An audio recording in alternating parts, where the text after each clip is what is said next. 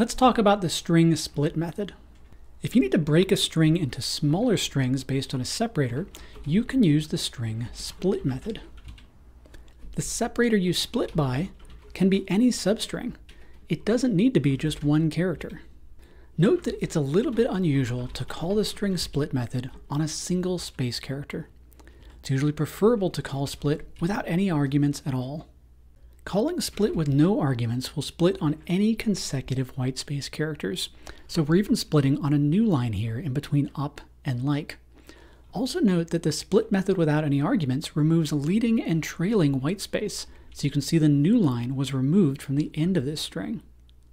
There's one more split feature that's often overlooked.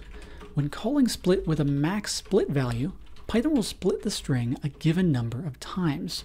So here we're splitting this string on a pipe character just one time.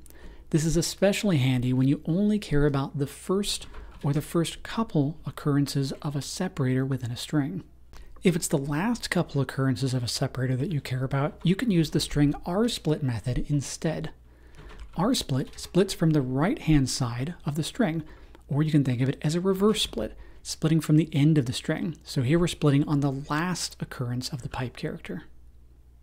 With the exception of calling split without any arguments, there's no way to ignore repeated separators, or split on multiple separators at the same time, or remove leading or trailing separators from the ends of your string.